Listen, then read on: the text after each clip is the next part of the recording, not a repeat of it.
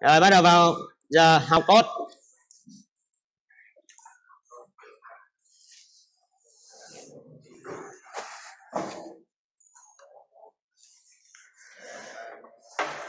Rồi chúng mình quay trở lại bài giảng.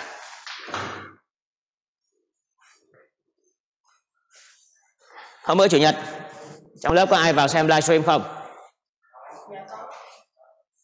Vào xem sau cũng được, không cần xem trực tiếp ngay từ lúc đó cũng được. Có xem không?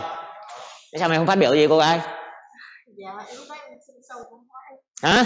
Dạ lúc đấy em xem sâu 1 tiếng rồi. Tao code mấy tiếng? Dạ 4 tiếng rưỡi thôi. 4 tiếng rưỡi hay 3 tiếng rưỡi tao chả nhớ. 4 tiếng rưỡi. 4 tiếng rưỡi hả? Dạ. Mày biết tao code đến mức độ tao không đi tè không? Dạ biết rồi. Bây giờ mày sợ chưa? Ừ? Hiểu code gấu là thế nào chưa?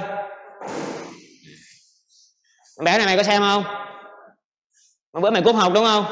Có cúp học không? Ừ? Con gái con đứa học thế đấy à? Không có việc mẹ gì cả, mày đưa điện thoại má đây tao gọi cho mày có đúng có việc hay không? Ừ?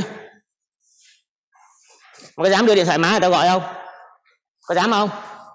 Tao họp phụ huynh đầy á. Đừng có ngồi nói điêu con ạ. Liệu mà học. Tuần này tiếp tục. Tao chả biết làm gì cuối tuần. Mình làm gì tiếp? Live tiếp. Dự kiến tối thứ 6 này tao không biết chính xác nhưng khả năng tối thứ 6 này có một cái buổi live Hồ Sen. Là cái thằng mà học lời học ấy thì vào buổi tối live cái tối thứ 6, dự kiến là tối thứ 6 này. Tao với mấy thầy cô bên khối kỹ năng mềm livestream về tư vấn tâm lý tình yêu hôn nhân học đường như chúng này. Tối thứ 7 thì tiếp tục livestream nha. Tối thứ 7 tiếp tục livestream về phần khó là phần mạng. Không phải là tao muốn lấy giờ cá nhân riêng của chúng mày để bắt chúng mày phải học, nhưng môn này tao giảng rất chậm và rất kỹ bởi vì nó là cái nền tảng để đi tiếp cho lớp sau. Nếu lớp này mà tụi bay học không vững á, không chắc á, thì tao nói trước là nên đổi ngành luôn. Môn này rất khó nha, và nghề này nó rất khó. Tôi sẽ không giảng sâu về C đâu, quá sâu đâu nha. Nhưng mà rõ ràng một điều, với những cái điều mà tôi vừa giảng mà các bạn đã không nắm được ấy, không có hiểu được, thì hãy suy nghĩ. Tôi tự tin rằng tôi giảng chậm và dễ hiểu, cái đấy tao tự tin. Còn chúng mày không học được thì đó là lỗi của chúng mày. Nên thông báo trước cái kế hoạch là tối thứ 7 chúng ta livestream. Nếu không có gì thay đổi, mà chắc là sẽ không thay đổi đâu. Vì chủ nhật, thương nguyên ngày thứ 7 thì tôi đã dậy từ sáng đến tối rồi, sáng đến chiều rồi. Và tối tao chiến luôn để cho một ngày thứ 7 tao làm việc từ 7 giờ sáng khoảng đến 10 giờ đêm. Chúng mày sẽ xem thầy Hoàng làm việc từ 7 giờ sáng đến 10 giờ đêm như thế nào nha. Nhiều khi chỉ cần ăn một chút xíu rồi xong. Cái máu lửa của cốt thì mới theo nghề được. Nhưng còn đừng chơi cái trò mà lười nha. Lười không được cái gì cả.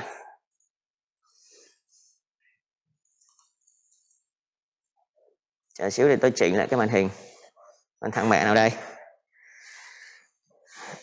Sốt quá em mới dậy. Mày rảnh chúng mày, những cái thằng nào mà lười học vào trong cái YouTube của tao xem cái đoạn tháng 9 là cái môn database của kỳ 2. Mấy môn của kỳ 2 tao giảng. Kỳ bằng 5 giai đoạn tháng 9 cái YouTube của tao ấy. Và cả cái thằng Đình Cường kia. Tao nói cho mày nghe là tháng 9 là nhà tao nguyên nhà bị Covid, tao cũng bị Covid, tao bị dương tính luôn. Chưa mức độ phải nhập viện thôi, nhưng mà tao không nghỉ buổi dạy nào. Tất cả tao vừa ho, tao vừa cốt. Tao vẫn chăm con tao cũng bị dương tính. Bà xã tao và mẹ tao thì đi vào trong bệnh viện dã chiến điều trị. Mà tao vẫn ngồi tao cốt với sinh viên từ sáng đến tối.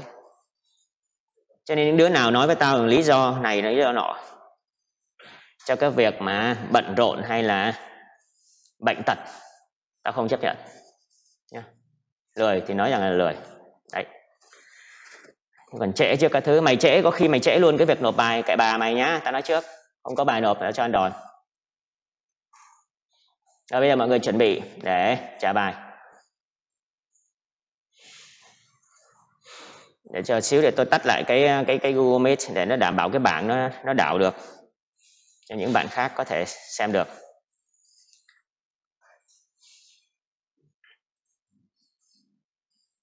Thôi để vậy luôn cũng được.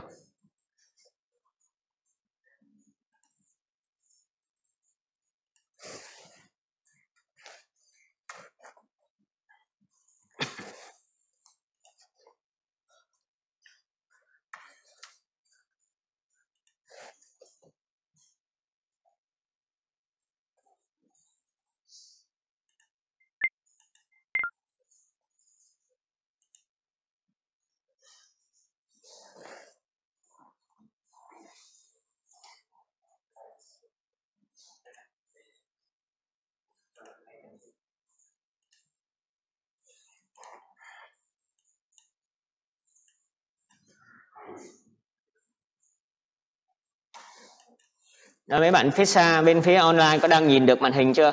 Có nhìn được cái cam trên bảng không? Có nhìn được bảng chưa? Dạ có. Dạ có. Dạ được thầy. Ok. Cảm ơn. Đã trả bài.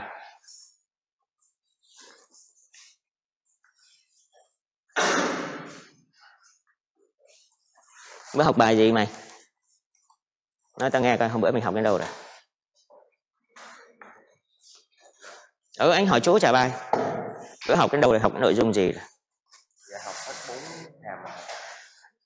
Thì chú nói đi.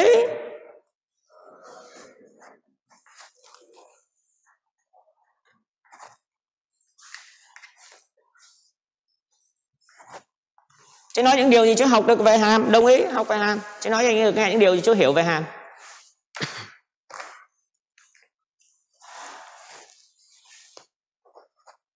Nó gãy đầu, tao không phải là cảnh sát giao thông mà mày phải gãy đầu. Bỏ cái tư thế đi nhá.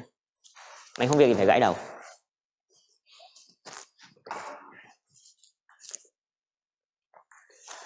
Không có nhìn vào màn hình, nói chuyện phải nhìn vào người đối diện.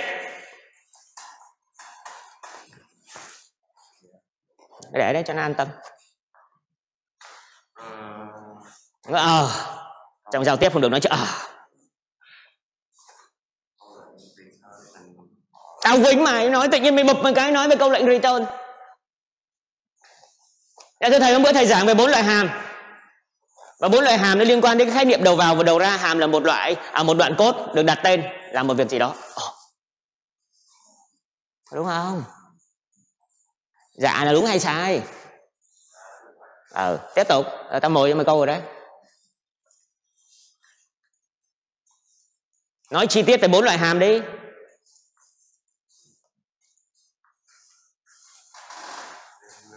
Mày không nhớ.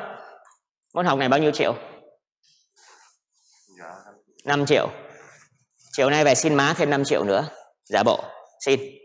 Mày đứng ở quán ngã tư ngã 5 rồi kìa. Mày ném ra. Chuyện đó nó về mặt tiền bạc không nên làm như thế. Cái hành động như không có tốt nha. Nhưng đó là mày cứ ném thử. Hay mày giả bộ mày đánh rơi. Một cái cọc tiền mày cứ đánh rơi trải ra ngoài rồi.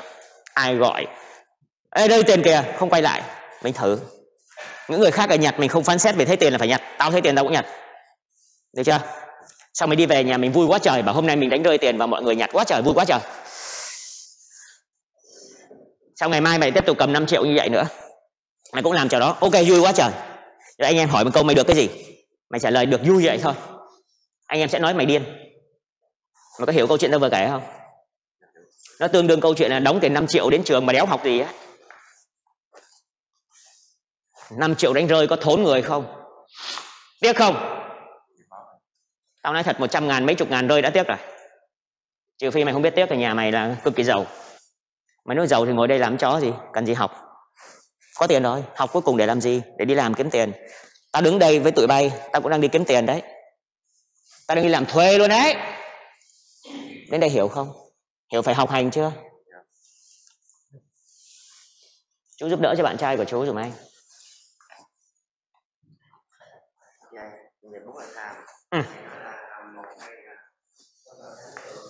Cái gì? Không cần gì? Không cầm nắm được. Ok.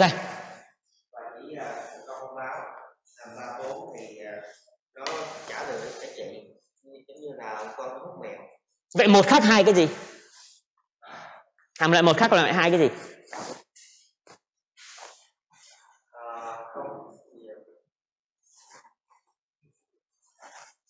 Một là không ra không vào, hai là không ra không vào. Tức là hàm lại một khác lại hai cái gì? Có gắn vào giá trị. Hay là cái này có gắn vào giá trị. Có gắn vào giá trị hả? Không phải gắn. Đưa vào. Cần một đầu vào. Hàm lại hai cần một đầu vào, mày không đưa vào đầu vào cho tao quýnh mày. Nó tương đương cái chữ fx, tức là có nói một đầu vào. Đầu vào mày khai báo ngay trong cái ngoặc. Void nghĩa là gì? Chữ void nghĩa là gì? Trả lời đây, em không biết thì nói là câu em không biết chứ ngồi im làm cái mẹ gì. Void là không trả lời gì cả. Mày vừa nói xong, mất thiệt tình. Ủa, tao có làm gì đánh đố cho mày đâu. Bây giờ tao hỏi cái gì ngoài đâu.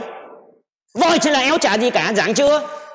Cái đó giảng trên lớp rồi chứ không phải giảng trên buổi online nữa cơ. Đúng không? Nói tao nghe về câu lệnh return. Nói cho tôi nghe về câu lệnh return.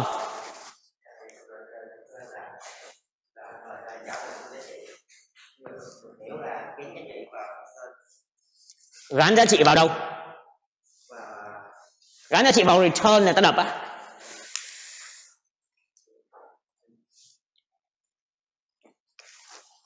Có ghi chú đầy đủ tử tế.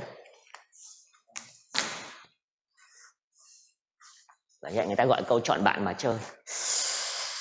Anh không có ý định sỉ nhục chú, nhưng bạn bè phải bảo ban nhau học, chứ bạn bè không phải bảo ban nhau để chơi. Nghe chưa? Tối qua tao phải tư vấn đến 11 giờ đêm, 10 rưỡi chứ xin lỗi. Cả mất phương hướng học tập. Tư vấn qua, gọi qua Face. Tao hay nhận những lời tư vấn học tập lắm. Sinh viên cứ gọi thôi thì mình sẵn sàng. Ủa? Tao năm nay tao đứng đến đây, tao đi giảng được gần 20 năm. Tao đi viết code trong 6 năm nữa.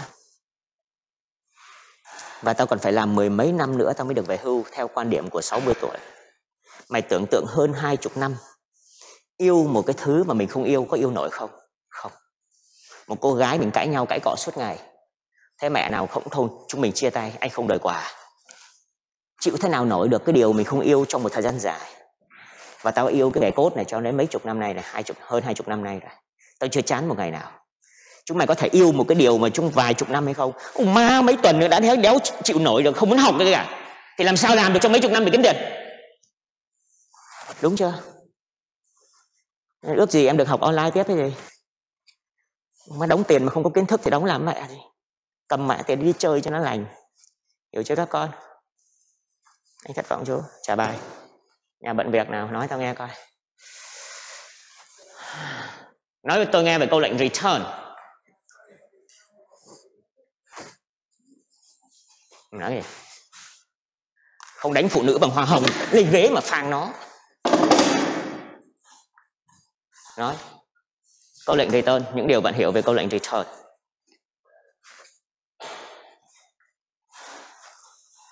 Dạ xin lỗi thầy, em hơi ham chơi, em không trả lời được. Để tao đi kiếm đứa khác. Đúng không? Cái gì? Do tao đẹp trai quá này mày quên cái gì? Hả? Thế thì sao? Bây giờ lý do thầy đẹp trai cũng không phải. Cái kỳ trước tao còn livestream Java với sinh viên là gần 8 tiếng đồng hồ liên tục. Tao đang tính phá kỷ lục kỳ này nữa. Xin lỗi chúng mày. Có cái gì đâu tài năng thầy. Bởi vì mai mốt em đi viết code ở ngoài công ty FPT Software, dọc đường trước khi qua cái cầu là FPT Software ở đó.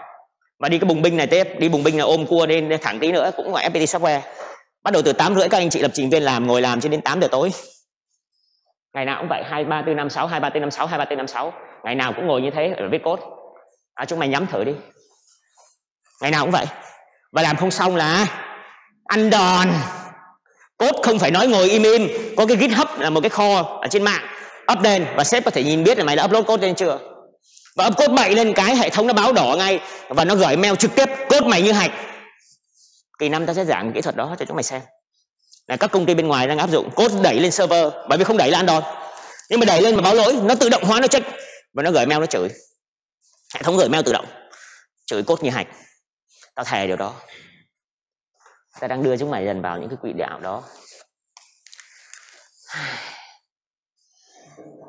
Chịu học chưa? Trả bài. Anh bắt đầu khoái chú rồi.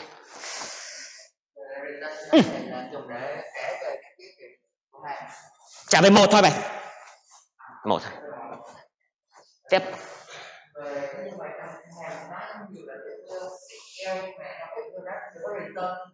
Thì nếu như là chúng ta được không có được return mà khi lại có được một giá trị.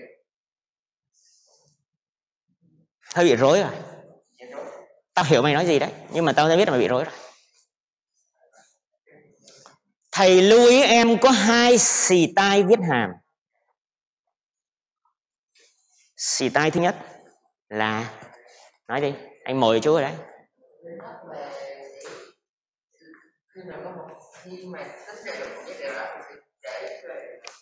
Hàm chỉ có một câu lệnh return duy nhất đặt ở cuối hàm để trả về giá trị sau khi đã tính toán quá trời ở phía trên. Kỹ thuật thứ hai,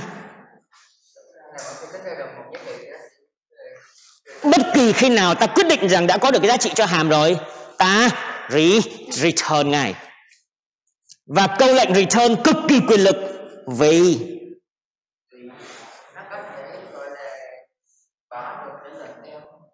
bậy, nó dừng hàm ngay lập tức. Chấp mình đang ở trong vòng lặp chỗ nào, nó thoát hàm ngay tại chỗ. Và hôm bữa thầy đã có thí nghiệm cho em điều đó chưa? Rồi. Cho nên thầy phải lưu ý khi viết hàm có câu lệnh return là tất cả các câu lệnh nằm sau chữ return sẽ có khả năng không được thực thi. Nếu CPU nó chạm được chữ return thì những lệnh phía sau nó éo quan tâm nữa. Và lợi dụng kỹ thuật đó để thầy viết if và viết else, bỏ else mà vẫn đảm bảo câu lệnh if else. Vì trong if mình đã chủ động return thì phần còn lại không xài else nữa, không cần xài else nữa mà nó vẫn là chữ else. Bởi vì nó là sự loại trừ. Do tao vào mày, tao thoát luôn, mày không bị trôi xuống phần sau, cho nên éo cần phần else. Kịp chưa? Nói vậy là thấy đúng không? Đúng ngữ cảnh giảng hôm bữa không? Đã mấy kỳ tao không giảng C rồi. Ảnh hưởng gì? Nó trong đây rồi. Mà các bạn khác nghe trả bài để biết cách diễn đạt. Phải biết cách diễn đạt. Từ đến giữa cuối kỳ tao upload cái video để cho chúng mày nhìn cái kỹ năng thuyết trình. Tao có giảng một môn kỹ năng thuyết trình trong kỳ 5 nữa, để chỉ cho tụi bay tất cả mọi cái chiêu trò mà thầy Hoàng có. Nhưng mà thầy Hoàng không phải là tất cả, phải nhớ câu đó. Nhưng nếu chúng mày không học mày mẹ gì cả, chúng mày chả có cái chó gì cả. Thế thôi. Tiếp tục nói về hàm. Cảm ơn cô. Anh biết là chú đã bắt đầu thay đổi tốt. Ban đầu nói tớ nghe. Tại sao cái hàm loại 4 thầy Hoàng lại khuyến khích dùng?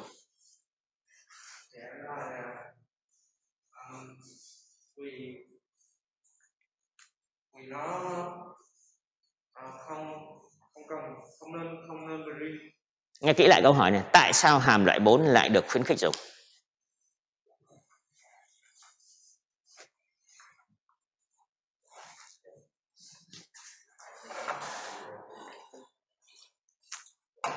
Dạ thưa thầy, vì nó trả về một giá trị. Và giá trị đó có thể review ở trong các công thức và biểu thức khác. Và muốn làm được điều đó thì thầy ơi, thầy nhớ dùm em rằng là đừng có câu lệnh parent F, bởi vì nó sẽ in ra cái giá trị vô duyên lưng chừng trong quá trình mình xài nó trong các biểu thức. Và cái bài video là review mà thầy hướng dẫn cho chúng em chính là bài tổng các dây thừa. Vậy nếu cứ dây thừa tính ra được mà khoe luôn thì lát hồi trong cái tổng nó khoe từ lư các tổng trung gian, có đúng không? Mà mình đâu cần, mình chỉ cần cái tổng cuối cùng. Và thầy giới thiệu cho em một loạt các thư viện, các hàm mà có sẵn trong mấy cái file chấm h. Thấy tao trả bài chưa? Như vậy tao có dồn ai vào một đường cùng không khi không trả bài được không? Các thầy cô khác ở kỳ sau họ có quyền, và tao lẽ ra tao có quyền đó nhưng tao không dùng thôi. Là trả bài không được thì trừ điểm. Nghiêm túc. Và đánh tụt điểm cho mày xuống. Có quyền, vì trả bài đầu giờ giống như hỏi phổ thông. Có tính điểm không? Có không? Có. Và hồi đó tao thường hay giả bộ, tao mắt tao nhìn chỗ khác để tao vô can. Và cô giáo không gọi tao, thầy giáo không gọi tao, vì tao dễ thương, chứ không phải vì không học bài. Cho nên đừng chơi cái trò mà ngồi phổ thông là giả bộ lơ mắt đi chỗ khác. Đứa nào lơ mắt đi chỗ khác bố gọi. Tao đứng đây tao quan sát được mà. Ôi, chửi vậy để hiểu. Học đi các con ạ. Tao nhiệt tình hết khả năng thôi. Cảm ơn. Bây giờ bắt đầu mình vào. Hôm nay mình tập dượt tiếp cho hàm một chút. Mình nhìn cái ứng dụng của hàm nó như thế nào. Và sau đó nha, trong tuần này thì cái lịch làm việc của mình sẽ học về mảng. Mảng là phần cực khó, cực kỳ thú vị, và mảng nó bắt nhịp xem con trỏ.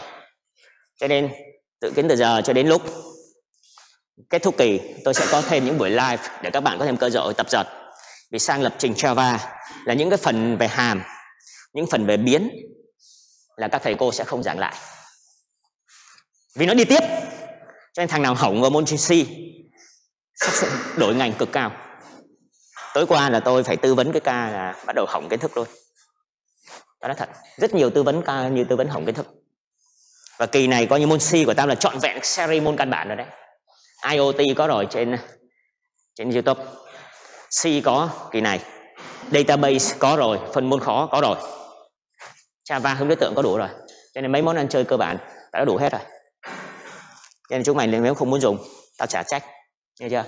Đằng mẹ nào cũng phải học. Bây giờ bắt đầu mình đi vào một cái bài khó để ứng dụng nha. Gọi là khó nhưng thực ra mình quen. Bài Math Helper.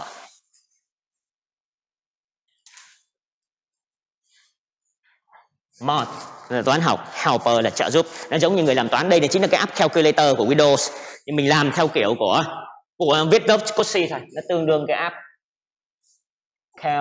calculator của bên Windows. Bài này nó in ra một cái menu. Chào mừng bạn đến với chương trình. Hãy chọn. Dạ đúng. Số 1. Compute. Tính diện tích. Disk area. Bài số 2. Tính compute rectangle. Nó phải thêm chữ đờ nữa nha. Rectangle area. Bài số 3. Compute triangle area. Số 4. Tính cái gì đó. Giả sử số 9. Width. Bài này mình đã từng làm rồi. Chứ chưa phải là không làm. Nhưng hôm nay mình sẽ nhìn kỹ ở góc độ là của cái tư duy gặp một bài toán phức tạp và ta sẽ làm theo quan điểm của hàm. Choose. Anh ơi, mời anh chọn từ 1 cho đến 9. 2 chấm. Đó. Choose là chọn đi. Và bây giờ nếu tôi gõ số 1 ấn Enter thì kịch bản nó sẽ là gì? Chào mừng bạn đến với chương trình chọn 1, 2, 3, 4, 5, 6, 7, 8, 9 để. Như vậy nếu nó phải mời tôi gõ chứ. Cái này là mời gõ. Mời gõ lựa chọn. Và nếu là mời gõ lựa chọn thì những bạn nào có ngồi mà có Google Meet mở lên, vẫn có Google Meet đó thì các bạn có thể xem rõ hơn ở dưới. Vì nhìn dùng Google Meet mà xem. Tôi share cái màn hình. Mọi người đang nhìn được cái cam và các bảng ở trên. Những người ở xa có nhìn được cái cam và các bảng không ạ? Có. Mày phải nói chữ dạ có ạ. Nói lại coi nào. Dạ có. Chữ dạ tao quýnh mày bây giờ. Đã bằng tuổi ba má chúng mày liệu hồn. Các bạn có thể vào Google Meet để xem. Thì khi đó nhìn ngay dưới màn hình cho nó dễ.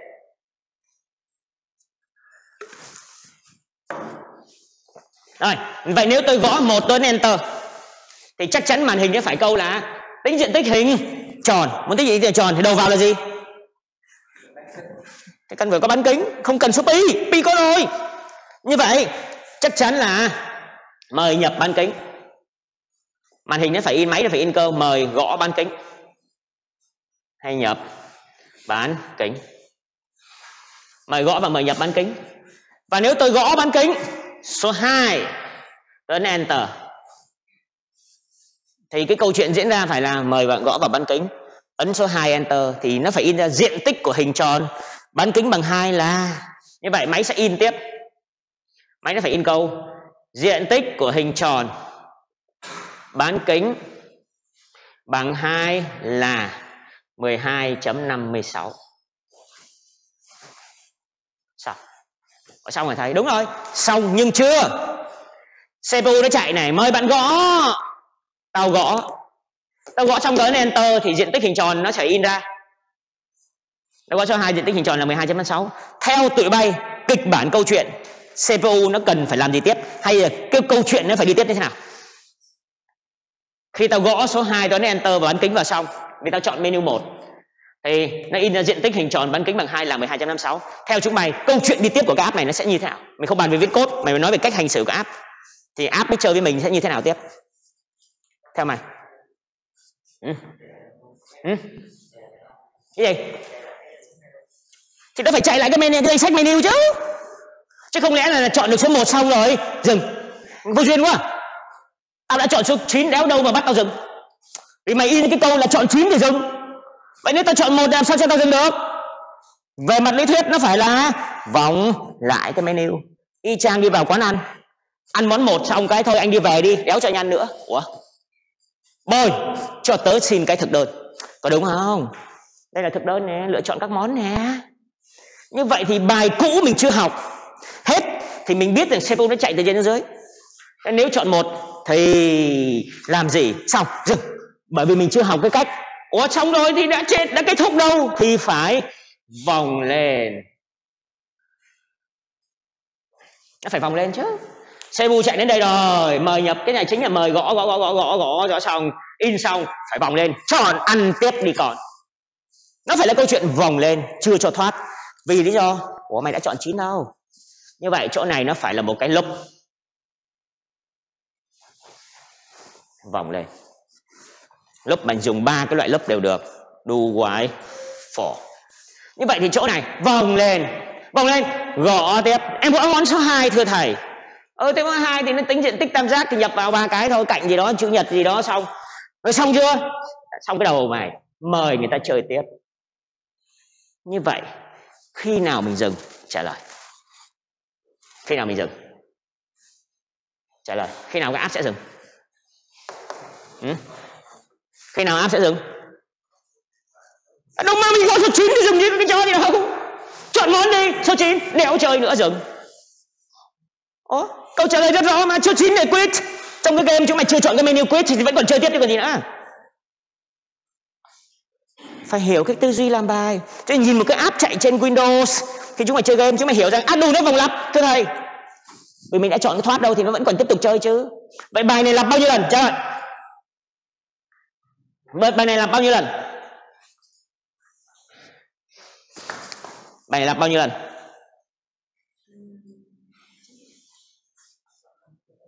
Bao nhiêu? Bài này lặp bao nhiêu lần? Mày vừa nói câu gì? Cô gái kia cô vừa nói là 9 đấy. Chàng trai kia cũng nói là 9 đấy. Mày nói đấy. Hay là làm đến khi mình làm khi nào? Vậy bài lặp bao nhiêu lần? Đéo biết trước lần.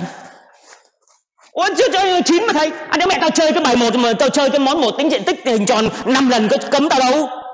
Mời bạn chọn menu tính diện tích hình chữ nhật. Mời bạn chọn menu tính diện tích hình chữ nhật. Tao chơi đến 3-4 lần mà hình chữ nhật cầm chó cho tao. Vậy bài này mặc dù có 9 lựa chọn nhưng nó lại là vô số lần lặp. Vậy tao đâu biết khi nào mày dừng. Đúng chưa? Thế thầy có 9 món nhé, nếu mẹ một món ăn nhiều lần có ai cấm. Ở ngoài đời cũng vậy mà. Thực đơn có 200 món đâu có bắt mình phải ăn hết. Có thể mình ăn ít, có thể mình ăn mình nhây. Có đúng không? Mấy cái món chè như thế này nọ mình ăn 3-4 món sao? Cho nên bài này nó xếp vào dạng là đéo biết trước số lần lặp nhưng biết chắc chắn có chỗ để dừng, dấu hiệu để dừng. Chọn 9. Chọn 9 thì dừng. Thấy chưa? Thấy phân tích bài toán chưa? Vậy với bài này là một bài phức tạp. Tại sao nó phức tạp? Bắt đầu nhìn này. Thứ nhất có cái menu. Bài này đánh giá bài này phức tạp.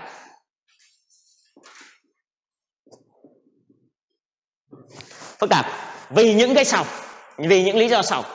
Lý do thứ nhất mà ta có thể gặp, nó có rất nhiều bài nhỏ bên trong. Có đúng không? Có những cái bài nhỏ bên trong.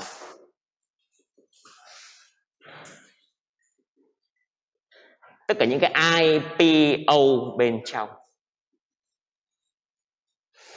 Ví dụ tính diện tích của hình tròn làm xứng đáng là một bài riêng rồi. Xứng đáng một riêng. Bởi vì bài này có IPO. IPO. I của các bài hình tròn là gì? Bán kính, radius. Công thức, process, PR, bình phương. Trên output nó chính là cái diện tích rồi. Bài rectangle có một cái IPO riêng chứ. Đầu vào của bài tính diện tích hình chữ nhật là gì? Chiều dài và chiều rộng, mà không đưa hai cái đó vào bố tao tính được. Width và length. Và công thức của P là dài nhân rộng, mặc dù không khó nhưng rõ ràng đó là một cái bài khác. Như vậy công thức P là width nhân với đây. Tính diện tích hình tam giác lại là một cái IPO. Tích hình tam giác là một cái IPO. Và IPO này có cái gì? Mình cần 3 cạnh A, B và C. Có rất nhiều cách để vẽ một tam giác, tôi đã nói hôm bữa rồi. Muốn vẽ một tam giác, dăm 3 cái đồ, 3 cạnh ABC, 3, 4, 5 vẽ làm sao thầy? Dăm 3 cái đồ. Vẽ cái cạnh 5. Lấy compa quay cái chỗ này đường kính bằng 3, bán kính bằng 3. Lấy compa bên này gốc quay bán kính bằng 4. Thì cái điểm giao này, đủ mày của đường tròn này 3. Điểm bên này 4. Một tam giác vẽ bằng 3 cạnh. Dùng compa mà quay. Nó vuông hay không cạnh mẹ nó, nhưng chắc chắn là quay, nó giao nhau cái điểm đó. Cho nên để nó quay được thì công thức của tam giác là tổng hai cạnh bất kỳ phải lớn cạnh thứ ba. Đây, tổng hai cạnh đây. Tổng hai cạnh đây. Tổng hai cạnh bằng cạnh thứ ba thì nó phẳng mẹ nó rồi. Vậy mày chỉ cần phải gồ lên chút xíu thì mới thành tam giác. Phải cứ coi như hai đầu này là một cạnh. Này, tao bây giờ tao chỉ cần gồ lên chút xíu thôi, đủ thành hình tam giác rồi. Như vậy tổng hai cạnh phải lớn cạnh thứ ba thì nó mới gồ lên được, mới thành tam giác được. Còn nếu không nó suy biến mẹ nó thành đường thẳng. Thế thưa thầy, nếu lõm thì sao? Lõm thì nó thành tam giác chứ là cái chó gì? Tam giác đảo đối diện, đúng không? Đối xứng. Như vậy cái công thức chỉ cần 3 cạnh ABC theo đúng công thức, tổng hai cạnh bất kỳ lớn cạnh thứ ba. Và ta tính toán xử lý sao? Công thức hay rồng. Công thức hay rồng là công thức tính diện tích hình tròn, hình tam giác mà không cần chiều cao. Và công thức này được viết như sau: căn bậc 2 của P phở nhân với P trừ A nhân với P trừ B nhân với P trừ C. Mình học tí cho nó vui. Đó. Và P nhân P trừ A nhân P trừ B nhân P trừ C. Trong đó P là một nửa chu vi. P bằng A cộng B cộng C. Đóng ngoặc chia cho 2. Tại sao thầy lại nói cái bài tam giác, bài hay rông? Bởi vì hôm Chủ nhật ta có giới thiệu về cái điều này. Ta giới thiệu về cái hàm gì?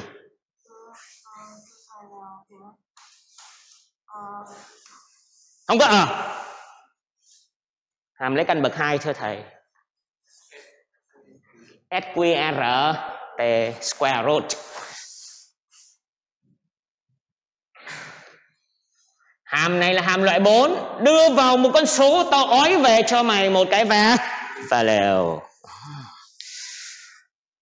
Có ý đồ hết. Tiếp tục. Dạ thưa thầy, bài quá phức tạp và còn những cái kia. Vậy mỗi bài này xứng đáng là một câu chuyện riêng. Và hàm là một nhóm các câu lệnh được đặt tên để làm một việc gì đó. Như vậy em thấy có những cái việc gì đó nó rõ ở đây rồi. Như vậy bài này có mỗi bài nhỏ bên trong, có IPO bên trong. Mỗi bài nhỏ xứng đáng là một hàm. Như vậy một F, một cái F, một cái F. Như vậy bài này bên trong có nhiều hàm. Nhiều hàm là một.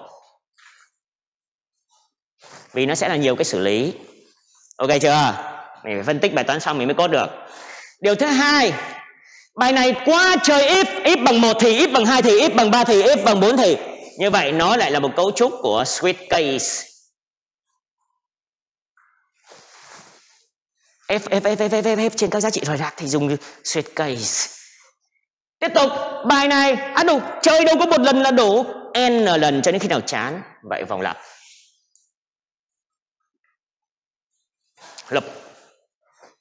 Lặp. Và lặp thế nào thầy? Em bị bối rối. Đâu có gì mà bối rối. Do.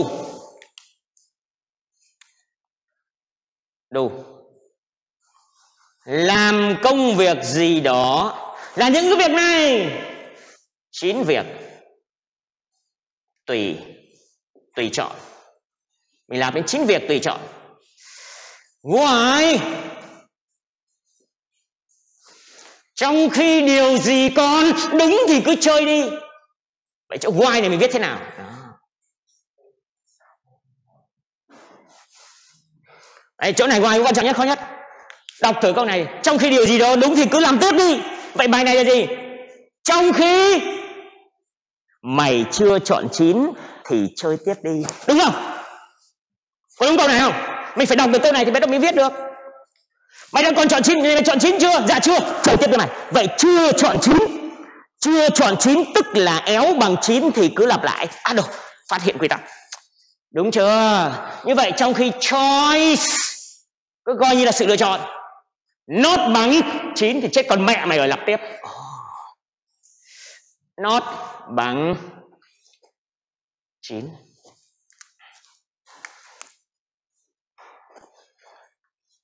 Anh em cộng đồng mạng theo kịp chưa? Hiểu cách viết code chưa? Ta phân tích một bài cụ thể để mày áp dụng vào.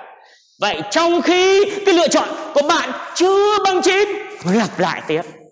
Cho nên đếch biết số lần được. Có đúng chưa? Người ta chơi món một nhiều lần. Mặc dù có 9 món thôi nhưng mà ăn một món nhiều lần. Vậy tổng cộng có bao nhiêu? Ăn bao nhiêu lần? Đều biết, chỉ biết ăn 9 món. Cho nên nhưng chưa gọi tính tiền. Cái này tương 9 là tương tính bill, please. Trong khi chưa gọi tính tiền thì vẫn còn ăn. Chưa gọi tức là chưa bằng. Còn gì nữa? Theo kịp logic đến đây chưa? Đâu, code của bài này nó thế đấy. Nó là thế này đó. Như vậy cho vòng lặp và cái menu 9 việc cứ chọn. Như vậy chỗ này là cái menu này. In ra cái menu. Thứ hai nữa là các IPO, các app. Chạy đi mày. Tôi đang nói theo cái cách của cái cấu trúc code của bài này. Vậy bài này mình sẽ viết theo xì tay này. Kịp đến đây chưa? Trước khi vào bài này, chúng ta cần học một số quy ước viết code nha. Hôm nay tôi sẽ chuẩn hóa thêm quy tắc viết code.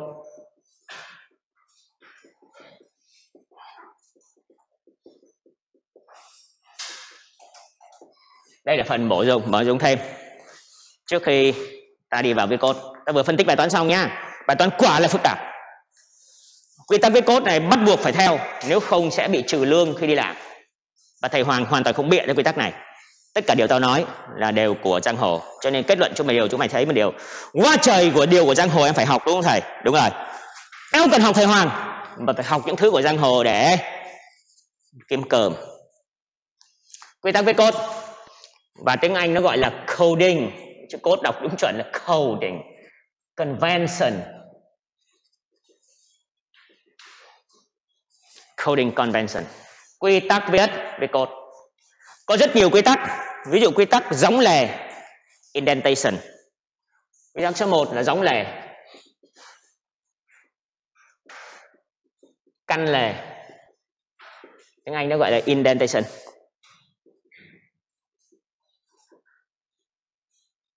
Cái này mình học rồi, không bài. Mình học rồi. Ví dụ do while for viết thụt vào.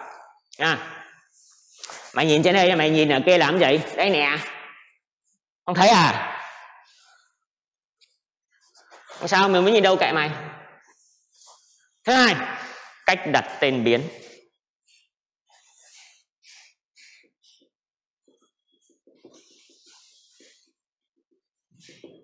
Cách đặt tên biến. Đặt tên biến. Biến là một đại diện cho một value, đúng chưa? Biến nó đại diện cho một value. Đại diện cho một value. Cho nên nó phải dùng noun, danh từ. Nó phải dùng noun, danh từ. Và ta sẽ dùng cú pháp con lạc đà. Đó. Dùng cú pháp con lạc đà. Cú pháp tức là cách viết đấy. Cách viết con lạc đà. Và tiếng Anh nó gọi là camel. case notation. Cú pháp con lạc đà. Camel case notation. Camel, camel.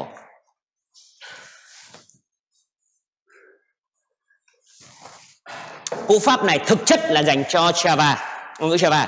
Nhưng tôi áp vào đây luôn để các kỳ sau các bạn học Java. Cả cuộc đời bạn sau này sẽ là hầu hết là dùng các ngũ lập trình hướng đối tượng. C không phải là hướng đối tượng. C cho mình cái nền trước đã. C sẽ dùng để học phần mềm nhúng và viết driver, những phần viết sâu của hệ thống. Nhưng chắc chắn nó phải kết hợp với hướng đối tượng. Và tôi đưa cái quy tắc viết của hướng đối tượng vào trong đây luôn. Tức là cách đặt tên á. Nha. Chứ nó có một cú pháp nữa, cú pháp Hungary, đất nước Hungary á. Rồi một cú pháp nữa, cú pháp con rắn. Rồi cú pháp nữa, cú pháp của Pascal. Đó, Pascal. Cú pháp con rắn thì nó viết dài hơn. Và thì vậy thì viết cú pháp con lạc đà nó sẽ ngắn hơn. Và tôi đưa cái điều đó vào trong ngôn ngữ C luôn để các bạn tập quen cho cái chuyển đổi cho lớp sau nha. Như vậy, danh từ, ví dụ tôi đặt tên như sau: int width là danh từ, chiều rộng, chiều dài gì đó, làn. Rồi, in year of birth. Đó, ví dụ width là viết chữ thường. Rồi, lát hồi mình sẽ đặt ví dụ như IOB. Rồi, lương, mức lương của mình double. Ta viết hướng chữ basic salary. Dạ thưa thầy, em muốn nhìn cái con lạc đà nó như thế nào. Tôi phóng cái bảng về phía này. Nào, con lạc đà. Con lạc đà á, thì cái cổ và cái lưng của nó như sau. Nó gù, nhấp nhô. Mình hình dung cái nó gù, cái bướu của nó gù lên. Như vậy cái chữ gù lên là chữ hoa. Còn cái lài của cái cổ và cái lưng phía sau là chữ thường. Nó sẽ là chơi trò nhấp nhô như cái bướu. Vậy nhấp nhô cái lưng, hay người ta gọi là nhấp nhô chữ hoa. Nhấp nhô chữ hoa. Vì chữ hoa xét về góc độ nào đó nó cao mà nó to hơn chữ thường. Để thưa thầy, chữ L hoa và chữ L thường nó cao như nhau mà thầy. Nhưng mà cái bề ngang của chữ L hoa nó sẽ theo chữ L vuông hơn là chữ L, cái nó chỉ một cái nét sổ đứng. Cho vậy chữ hoa tốn diện tích hơn chữ thường, cho nên nó cao to hơn về mặt tổng quát. A hoa với A thường biết nhau liền, Y hoa Y thường biết nhau liền, R hoa R thường biết nhau liền, M hoa M thường biết nhau liền. Nắm được anh chưa? Cho nên lợi dụng cái đó để nó làm cái sự nhấp nhô. Vậy basic salary, bạn thấy chữ bay mặc dù chữ B nhưng mà phải hiểu là chữ thường, chữ B hoa nó to vật vã hơn, cho nên không gian nó chiếm. Cho nên bạn hãy nhìn đây, chữ sờ hoa nó đi lên cái đó. Ok, bắt đầu thấy rồi. Tiếp tục chữ year birth thưa thầy. In year of birth.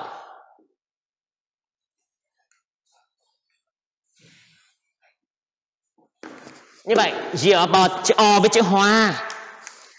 O với chữ hoa lên một cái, rồi chữ F với chữ thường, rồi B. Bạn thấy con là gà chưa? Và nó phải là danh từ. Nhưng nếu bạn nào học C# của kỳ thứ 5, kỳ 5 bạn học ngôn ngữ lập trình C#, thì C# nó bảo rằng cũng là đà, nhưng mà cái cổ ngỏng lên cao luôn, thì chữ B hoa, chữ V kép hoa, chữ Y hoa và chữ Y ở đây hoa luôn, tức là hoa nhấp nhô. Tại sao nó phải làm kiểu này? Vì viết kiểu nhấp nhô này thì người ta dễ đọc. Tao không tin rằng chữ này sẽ là dễ đọc.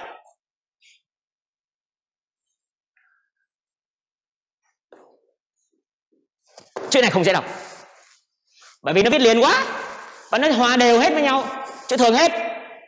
Cho nên trong ngôn ngữ C, cái cú pháp con rắn nó viết kiểu này này: year ship gạch of ship gạch birth.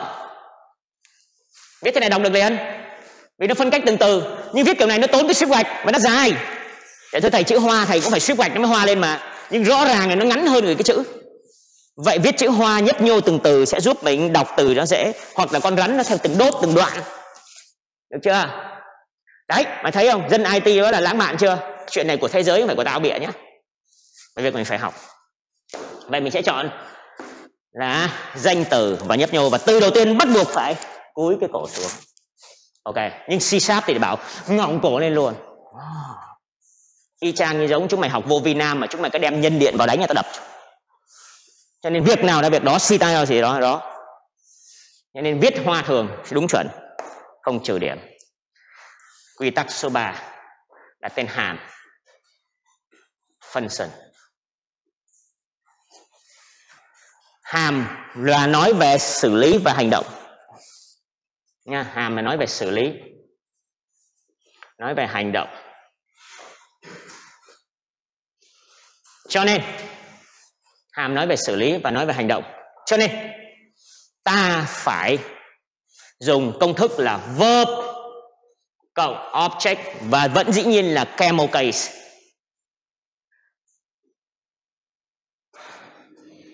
Trên hàm của mình là phải có động từ và bổ trợ động từ phía sau.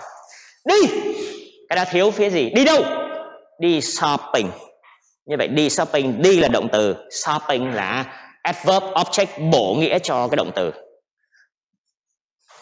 Làm bài thi cuối kỳ, làm bài thi cuối kỳ, vậy thi cuối kỳ bổ nghĩa cho cái việc làm bài thi. Được chưa? Như vậy, ví dụ hôm bữa tôi đặt này, get factorial, tính giải thừa. Nắm được chưa? Đó, tên hàm nó phải là động từ, viết chữ thường, nhấp nhô, nhấp nhô, nhấp nhô. Một lần nữa, g thường, nhấp nhô, chữ F hoa. Ok.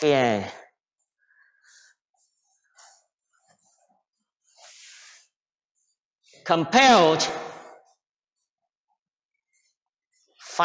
factorial chain, tính tổng của một dãy dài thừa.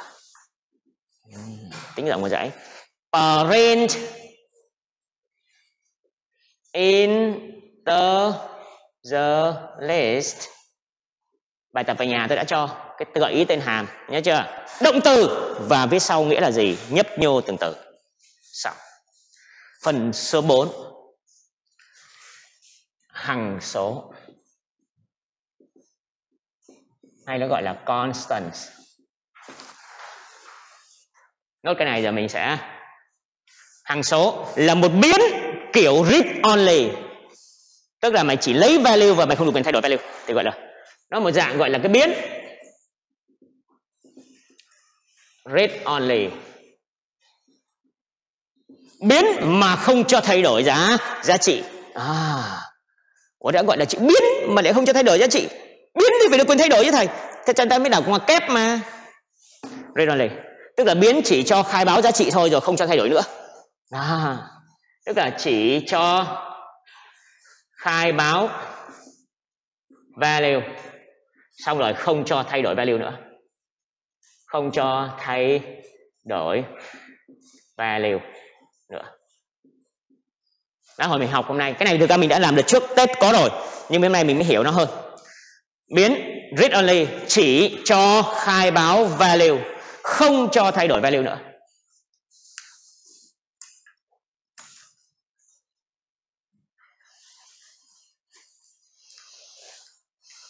Tôi sẽ ghi như sau. Cú pháp chữ hoa tất cả for all và shift gạch để phân cách. Nhìn trên bảng như kia được này, shift gạch để phân cách, shift gạch, shift gạch tức là shift và dấu gạch á, để phân cách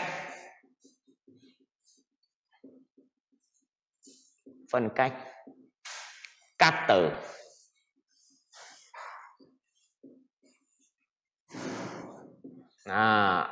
Chữ shift gạch là cái chuyện rất quan trọng để phân cách các từ.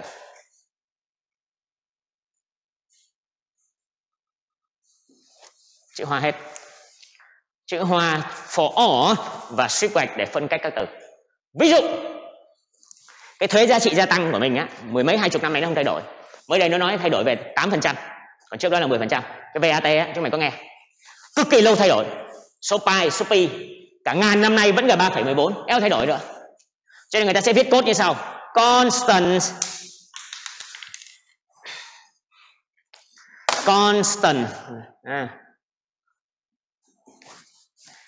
double là số thực. Pi bằng 3.14 chấm phẩy. Đây là biến nha. Constant double pi đọc theo tiếng Anh. Rồi, tiếp tục. Constant float không ai cấm. VAT bằng 10%. 10% là nói ngoài đời, nhưng mà 10% 10 chia 100 tức là 0,1. Lập trình mà. Máy tính mà 0.1 chấm phẩy. Constant float value xếp gạch added xếp gạch text bằng 0.8. Không phải 0.08 thưa thầy. Đấy, tức là 8% đấy. Còn trên này là 10%. Và tôi dùng chữ strip gạch và chữ hoa hết tất cả để đại diện cho đây là một biến đấy nha. Mình dùng cái tên biến này vì nó đặc biệt, do nó không cho phép thay đổi. Xong hết tất cả các quy ước. Xong tất cả các quy ước. Và bây giờ mình bắt đầu vào viết code cho một cái bài phức tạp. Bạn nào thích thì chụp lại cái bảng cũng được. Đi đứng lên sát nơi mà chụp cái bảng. Khỏi cần cũng gõ, tao cho thoải mái nha. Việc các bạn học thấy cái gì tiện lợi nhất thì làm. Nhưng phải nên tập gõ nếu có thể, bởi vì gõ để nó luyện cái kỹ năng gõ. Còn chúng mày cứ ngồi nghe chúng mày sẽ quên, và chúng mày chả bao giờ học được kỹ năng gõ. Thế thôi. Một lần mình học luôn, chứ còn tự nhiên bây giờ chờ thời gian rảnh mình học cách gõ, còn lâu có thời gian rảnh. Thì thời gian rảnh ba má sẽ làm nhờ mình làm việc gì đó, hoặc mình lại đi chơi.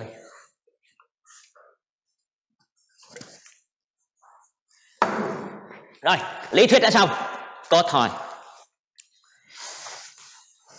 Bên phía xa tụi bay còn đang có xem được cái bảng không? Dạ có thầy ạ. Cho nên tao tôn trọng tất cả những người nào bị bệnh hay là F0 hay F1 để đảm bảo cái sự an toàn cho cộng đồng. Nhưng nếu muốn học ở nhà vì lười thì tao cho ăn đòn. Con người cuối cùng cũng phải trường cái mặt ra xã hội. Nếu tụi bay lý do này lý do nọ tao không có hỏi khó đâu. Nhưng nếu vì thực sự F0 F1 thì ở nhà thì đúng. Còn ngoài ra chả có lý do chó gì ở nhà đâu các con. Vì lười đến trường, vì lười giao tiếp với xã hội. Mai mốt chúng mày đi làm dev chúng mày phải vào công ty chứ ngồi đó. Tất cả các công ty IT bây giờ bắt đầu lên lộ trình cho nhân viên cuối tháng này, tức là đầu tháng 3 này bắt đầu reset tháng mới là quay trở lại đi làm luôn. Các công ty IT đã thông báo rồi. Nên nếu tụi bay vẫn cứ ngồi tìm một cái lý do để ở nhà thì phải có ai đó đem tiền đến cho chúng mày xài. Và đó là ba má tội nghiệp các cụ. Bắt đầu viết code thôi. Xong, em đã hình dung cái câu chuyện của cái việc quy tắc viết code rồi. Và mấy ngày nay, bao nhiêu ngày nay, 6 tuần nay thầy vẫn đang áp điều đó mà thầy không nói, hôm nay bắt đầu mới nói. Vì nó đủ kiến thức rồi, nhất định. Và bây giờ bắt đầu đi vào cuộc chơi phức tạp. Tức là em viết cái app phức tạp bên kia, thưa thầy. Cái app mà của phân tích đầu giờ, tức là sự phức tạp của một cái app menu. Nó bao gồm rất nhiều thứ bên trong. Đấy, vừa vòng lặp, rồi vừa các hàm. Đấy, quay trở lại cái bài phân tích bài này, vừa vòng lặp này, vừa từng hàm nhỏ này, còn cả cái menu nữa này. Mời bạn gõ lựa chọn. Từ nãy giờ quên tao không ghi chú vào. Cái lựa chọn chính là cái gì thầy? Nó chính là cái choice. Bạn chọn gì? Bạn chọn gì? Bạn chọn mấy? Đó, chọn mấy thì bây giờ bắt đầu. Trong khi mày chưa chọn 9 thì vẫn mời ăn. Trong khi bạn chưa gọi tính tiền thì ta vẫn phải đập vào mặt thực khách cái menu. Đó. Và bây giờ mình sẽ áp dụng tất tần những chiêu trò này vào trong viết app. Rồi, mở Dev C lên, new mới project.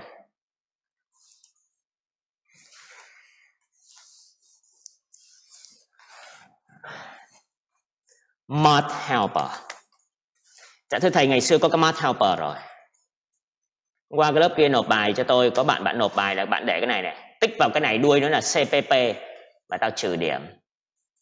Vì CPP viết tắt của C plus là dấu cộng. CPPP tức là C hướng đối tượng, là C của nó kỳ 2 cơ. Lập trình hướng đối tượng, lập trình nó khó hơn rất nhiều nha. Và tao cần cái này là đuôi chấm C, đúng chuẩn. Mặc dù code em vẫn chạy phà phà theo cách viết của thầy, nhưng mà đéo mẹ chữ CPP là câu chuyện khác. Được chưa? Và cái thằng mà nó đang xài Visual Studio nó cũng không hiểu đâu.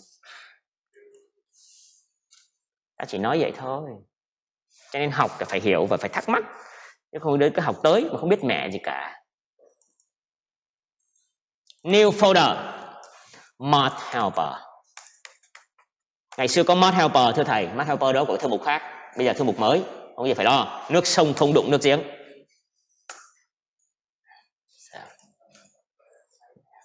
Đó, chuẩn bị tinh thần nói với ba má là thứ bảy con phải học buổi tối đấy. Nghe chưa? Mà hẹn bạn trai mày trước đi, là ngồi cùng cốt. Yêu nhau không phải là nhìn nhau mà cùng nhìn vào màn hình cốt, câu của cổ nhân đấy, hiểu chưa? Còn mấy thằng kia cũng vậy. Đấy. Hẹn hò dừng lại, thứ bảy máu chảy về tim thưa thầy. Ngồi cùng cốt đi, coi như là không phải ra ngoài đường.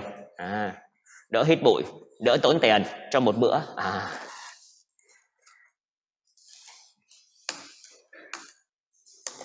Viết app mô phỏng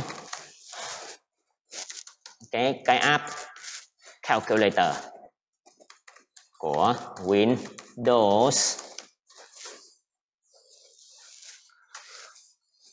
Sao vậy?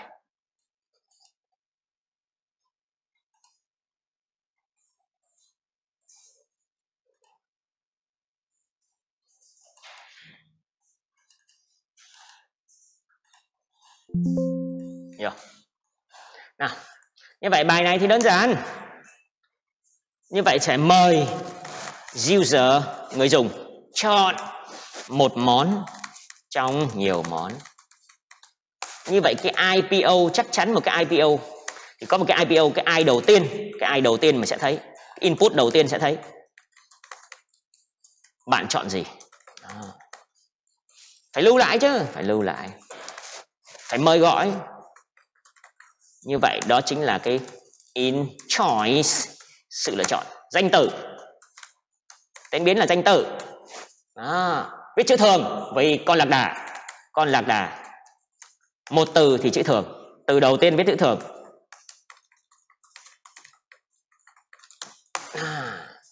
Mình học rồi.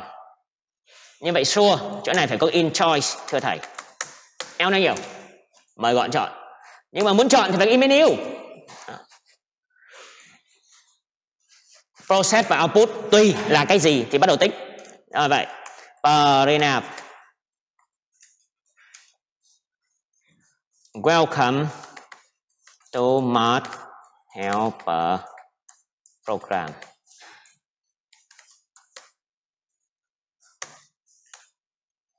Set N.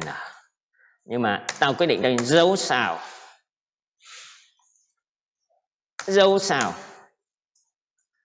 Parinap. Thầy đang làm cái trò gì? Sao. Ta đang màu mè đấy.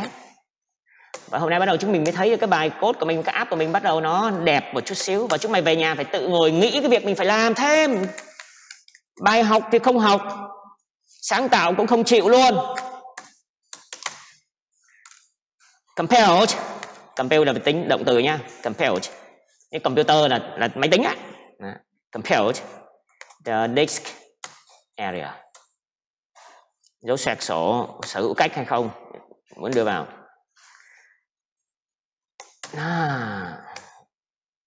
Sở hữu cách rồi. Như vậy màu mè tí nha, màu mè tí thôi. Số 2, số 3, số 4, số 5. Compare the rectangle. Sát quá thầy. Nó sát quá thầy.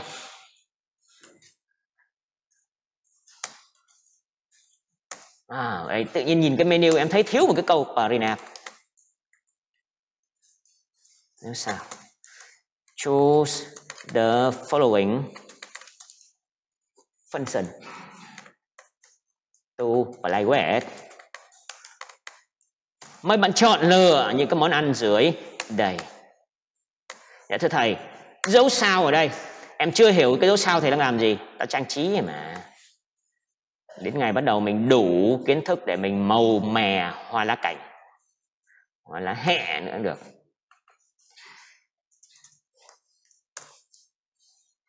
Compare the triangle. Error. Rồi, cái chấm gì đó tùy. Chấm nha, mình chưa làm tiếp. Cái chuyện đấy mình biết rồi, các bạn tự làm nốt. Bạn muốn bịa thêm cái gì thì thêm. Nhưng cuối cùng thế nào đến số 5? Quit. Rồi, em không muốn làm nữa. Menu dài hay ngắn tùy bạn. Đó. In dấu cách vào cho nó đẹp trai. Mình muốn trang trí dấu cộng, dấu trừ, dấu nhân, dấu chia thành cái menu cho cái khung cho nó đẹp. Tùy tụi bay.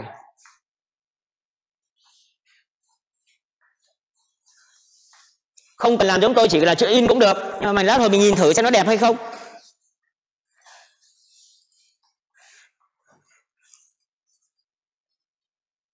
Tốt, mày làm nốt phần còn lại đi, mày biết bài này rồi thì mày làm được. Có dự thính à? Hôm qua có dự thính không hay sao? Hay tự suy nghĩ hay học trước được rồi? Tốt, cứ mạnh dạn. Nhưng mà tao ghét, mẹ kiếp đây là câu lệnh này. Để xuống dưới, viết cho nó tử tế. Cứ tự làm đi không sao cả, nghe chưa? Học giỏi thì tao cho ủng hộ. Tao giảng chậm mà. Cho nên bạn có thể đi trước được nhiều điều. Việc của chú là phải lấy bài điểm 10 trong bài thi practical của anh. Thế thôi, nghe chưa? Nên tao ủng hộ cái việc là người nào biết trước và học trước. Không có lo. Được quyền thể hiện rằng mình rất giỏi trong lớp của thầy Hoàng. Và tao đành phải nghiến răng cho điểm 10 thôi.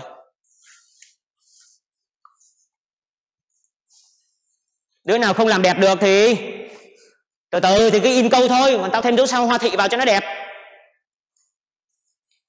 Không cần hoa thị, dấu sao vẫn được. Nghe chưa? F11 thử cái coi.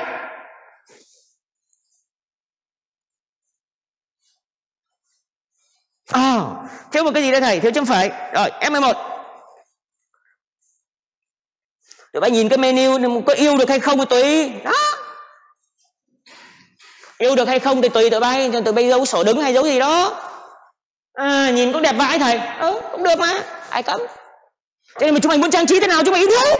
Cho cái chuyện này thì không cần phải làm vội. Nhưng mà hôm nay tao màu mè luôn. Có để sự sáng tạo ở nhà vậy đó. Còn làm menu có màu sắc được nữa cơ. In chữ màu ở đây được luôn. Được. Đó là câu chuyện chúng mày tự tìm hiểu thêm. Vì mình cần cái xử lý cơ bản. Đấy là gọi những cái phần tiểu xảo. Thấy chưa? Parent F choose. Choose từ 1 cho đến 5 2 chấm. Và F11 lại coi, để in đúng chưa?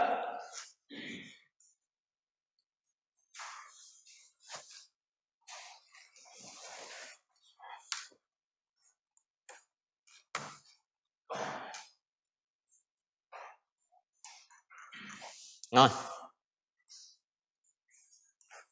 Ok.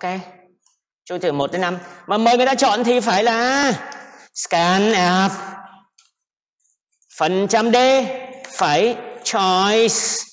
Ok. Bạn chọn gì đã biết rồi.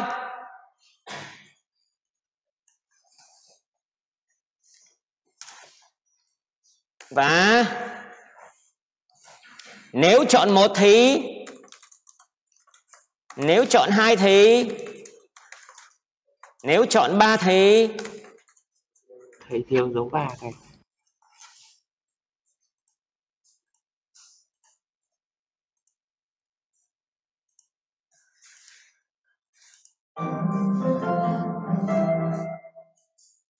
cô nào vừa nói tao cái gì? Hả? Mày tưởng mày bị dội rồi. Chỉ là cái mic đây. Mày nói cái gì? Đúng rồi. Cảm ơn tụi bay. Tao đang cố thử chúng mày mà. Chính xác. Mày biết chỗ này thì chết mẹ. Tao đâu biết tiếp theo đâu. thiếu dấu và là toàn cuộc đời mình. Cảm ơn. Mạnh dạn nói thầy sai thiếu cái gì đó. Đang cố tình đấy mà chúng mày không phát hiện ra mà cứ ngồi tin tưởng thầy 100%. Tao lừa đảo đấy. Sweat. Choice. Nếu đó. Case 1 2 chấm break. Quen quá rồi. Case 2 break. Break. Case 3 break. Case 5 2 chấm break. Chúng mày tự làm nốt phần còn lại, tương tự mà. 2 3 4 5. Rồi, print up. You choose to play with to compare the disk. Dư một dấu nháy error. Bạn chọn để chơi với tính diện tích hình. Bạn chọn để chơi với tính diện tích hình rectangle. Và print up by see you next time. Hẹn gặp lại lần tới. 2 3 4 5 tự làm nốt. Sweet case. Thụt ra thụt vô đúng chuẩn.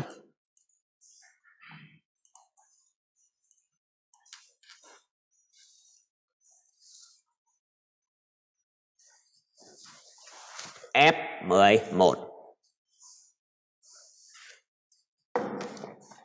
Chạy thử coi. F11. Menu đẹp vãi. Và mời bạn chọn đi. Tất nhiên giả bộ mình chọn ngon đi. Ấn số 1. Và màn hình sẽ nói rằng hey, bạn vừa chọn tính diện tích hình tròn. Đúng như tao dự đoán mà. Nó sẽ trôi luôn và nó dừng. Nhưng nó in đúng cái câu mình cần. F11. Gõ một vài cái mẫu thôi, không cần gõ hết. Rồi từ từ mình làm sau để con biết đường mà theo kịp bài. Chứ gõ giống 100% của thầy làm gì? Vì ngồi gõ chậm và không bao giờ gõ. Rồi, gõ số 2. Nó có đúng là in câu bạn chọn để tính diện tích hình chữ nhật hay không? Rectangle. Quá ngon. Nhưng khốn nạn cuộc đời thầy ơi. Nó chạy xong dù em chưa làm gì nhiều, nhưng nó chạy xong nó xong luôn. Nó không cho em vòng vòng lại. Thì đây bắt đầu là lúc mình tính toán tiếp. Mời em vào vòng lặp. Số 5. Bye bye, see you next time. Ít nhất về mặt if else đã chạy đúng. Rồi tính tiếp. Vậy thì lúc này nó sẽ phải là do, mở ngoặc và why mình đã học rồi. Đúng khoảng trách, khoảng cách dấu chấm. Đó. Và bây giờ nhét những cái câu lệnh toàn bộ cái dàn trên. Mày phải vào đây mới là đúng chuẩn.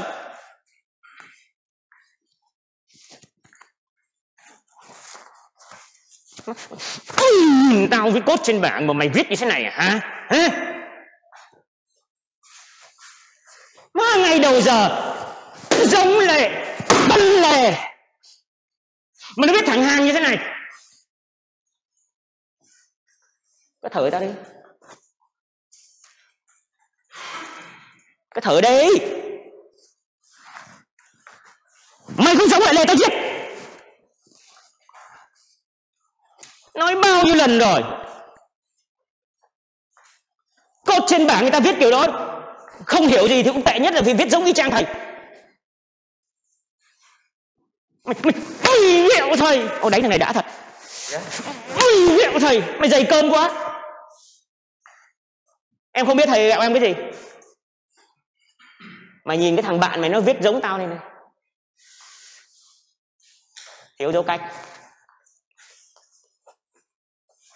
Chạy chưa? Menu chạy chưa? Ăn thử mấy món đi xem nó có bắt mình vòng trở lại hay không. Biết cách viết code nốt rồi. Ăn thử mấy món đi. Ráp cái đoạn kia vào. Cho nó vào. Mày bắt đầu. Mày không giống này. Tao ghế tao phang mày không đánh. Mày phải giống kề code lại. Đu hoài thì nhét code vào đi. Trời ơi. Chờ thầy gì nữa, bê mẹ cái đoạn trên đem vào trong vòng lặp. Ta đang viết riêng cái do while để mình hình dung. Chờ thầy gì nữa. Choice not bằng 5 thì nếu mẹ chưa ăn món 5 thì chúng mày chết bà mày. Ủa như vậy nhưng mà ăn món gì thì phải cho vào vòng lặp chứ. Như vậy phải bê nguyên cái đoạn cốt ở trên nhét vào vòng lặp. Còn gì nữa? Đủ nhiều vậy hả thầy? Thì đúng rồi, đoạn này nó in xong bắt đầu nó mời chọn thì toàn bộ cứ phải làm đại hoài cái điều này. Thì có nghĩa là phải bê toàn bộ cái đoạn cốt này đem vào vòng lặp, chứ còn chờ tao làm cái gì đầu bài hồi nãy tao đã phân tích rồi. Nguyên cái đám này quất mày vô vòng lặp.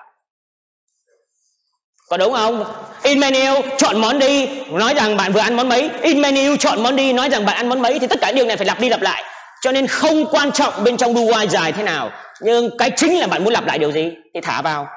Chứ còn viết ở dưới này thì nó lặp cái mẹ gì bên trong đâu. Cho nên tất cả nó lặp thì phải nhét vào bên trong. Cho nên tao bôi đen cái đám để chúng nhìn, tao thu nhỏ phông chữ để chúng mày nhìn.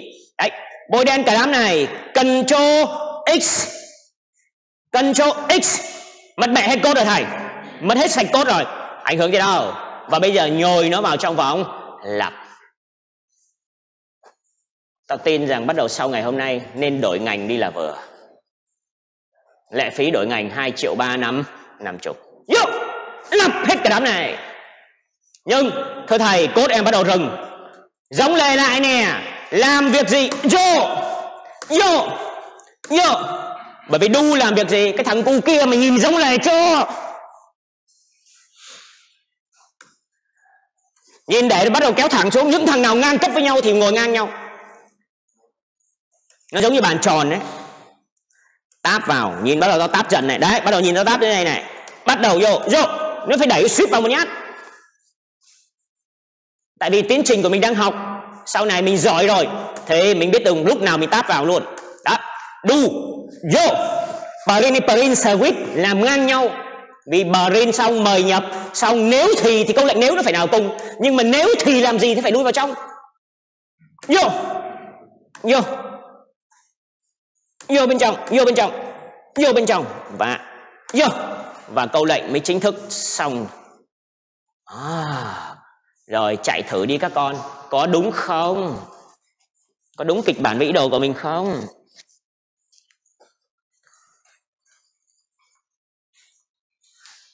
Mày không viết cái why ở dưới kia thì mày chạy thế nào hả cô gái? Táp vào cái phím táp này con. Đâu rồi?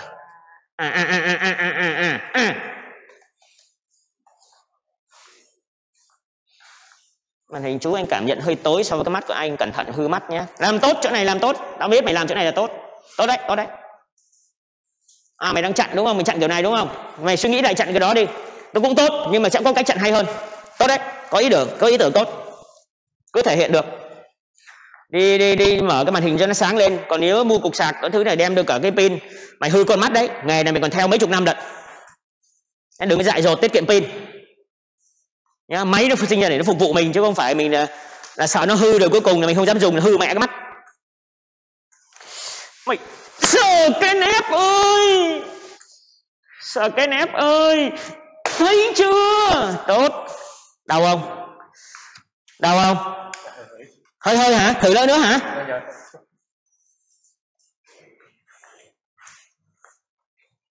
Em ước gì thời gian bình yên online quay trở lại, phải đúng vậy không? Offline sướng bỏ mẹ được. Viết nốt cốt phần còn lại đi, chờ tôi cái gì? Trời ơi, tính diện tích hình tròn làm sao tính? Không biết được, còn chờ thầy Hoàng cái mẹ gì nữa. Dám ba cái đồ. Dạ thưa thầy, CPU nếu nó chạy đến số 1 thì nó in ra câu mời tính diện tích hình tròn. Ủa mà tính diện tích hình tròn thì phải đưa vào bán kính. Cho nên lúc này phải mời người ta nhập bán kính chứ. Trước khi chạy thử cái coi, vì các bạn chạy nhưng tôi chưa chạy. Nào, mời thử món coi. Mời anh vào team em. Đó. Mời anh chọn menu. Chọn món 1 làm chó thì tao. Nó in quá đẹp. Bạn đã chọn món 1. Đó, chọn cái này. Nhưng mà chọn xong đập vào mặt mình, ăn tiếp đi anh. Đúng chưa? Nhưng mà cái này nhìn nó hơi bị dày cái menu. Cho nên tôi quyết định tôi tách thêm một dòng nữa cho mọi người nhìn. Đó, cái này tôi thêm một dòng nữa này. Xoẹt N. Để nó tách ra xoẹt N đây. Trước khi chơi xuống hàng 2 nhát. Để nhìn menu đó hồi nó chạy lại nó thoáng hơn. Scanner nó thoáng hơn. F11 thoáng hơn nè. Menu nó nằm lưng chừng, nó nằm lưng chừng, kệ nó, nhưng bắt đầu xem nó lưng chừng này, nó sang cái xếp hạng. Mời anh vào team em, chọn món 1. Rồi, đấy, bạn đã chọn món tính diện tích hình tròn và bạn thấy cái menu nó cách ra 2 dòng, thấy chưa? Để mình nhìn nó dễ thương cho mỗi lần lặp lại. Rồi, mời anh chọn món 2. Tính rectangle ngon. Và đã vì mình chưa chọn món cuối. 5 để quit, mày áo chọn quit thì ăn món 1 tiếp thưa anh. Ai cấm mình gọi lại thực đơn ăn món cũ? Ok, ai cấm mình gọi thực đơn ăn món cũ? Và cuộc chơi không dừng được vì mày đâu có chịu nó chọn số 5. Trong khi chưa bằng 5 thì cứ chơi tiếp. 5. Tao ăn số 5. Bye bye. Chào anh. Xin tạm biệt. Mời anh ghé lại quán em lần sau. Đó. Và kết thúc. Ngon chưa? Nếu không yêu được những đoạn code này, tao không thừa nhận tao bất tài đâu, mà chúng mày sai ngành. Tao nói trước. Đã thưa thầy chọn môn 1 sau thì sao? Thì tính diện tích thôi, có cái trò gì per input radius lớn hơn không, bán kính phải lớn hơn không, thông báo luôn. Rồi, chấm phẩy scanf đủ. Cần có một cái bán kính thưa thầy, chết mẹ rồi, chưa có bán kính, em khai báo biến ở đâu? Như vậy cần một cái biến bán kính chứ, có input riêng cho bài này.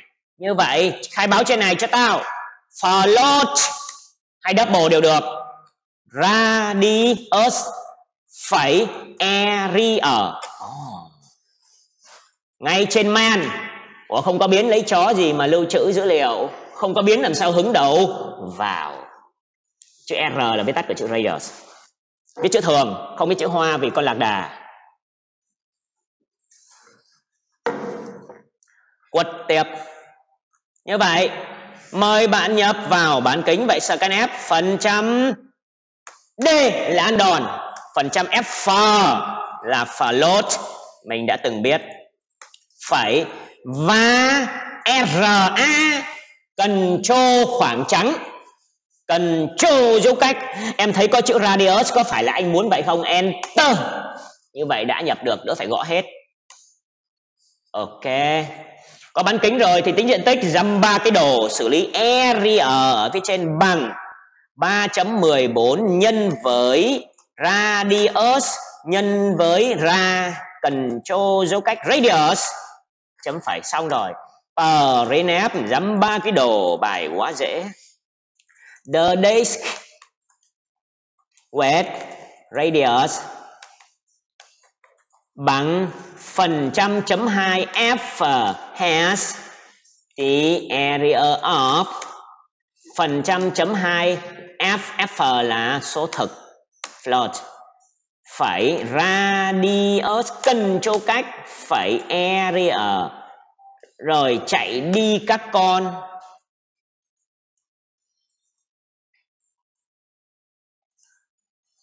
Ở tiếng Anh của IELTS 6 thì nó tạm tạm như thế này. Tiếng Anh của Little UK thế nào tao không biết. Tập viết tiếng Anh đây. Sai thì xin lỗi anh em, nhưng mà chắc chắn là không thể cứ dùng cái tiếng Việt để gửi code sang bên Mỹ được. Người Mỹ người ta sẽ bị điếc.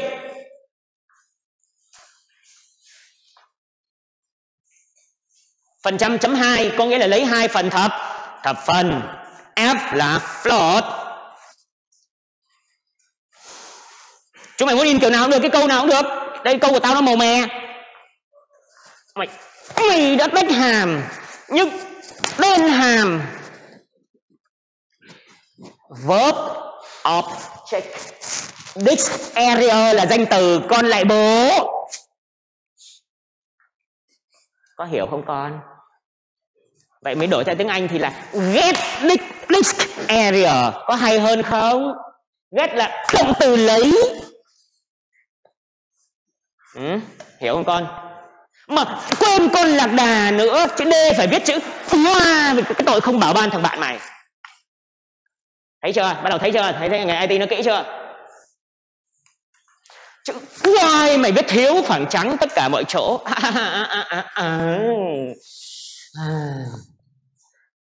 Chú chơi default tốt. Đồng ý. Cho anh coi lại câu default cái đã. Chuyển qua code. Rồi.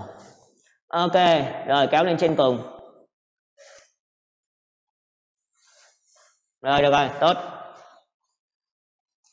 Chạy thử chưa? Ngon chưa? F11 thử coi. Đảm bảo không ngon không lấy tiền.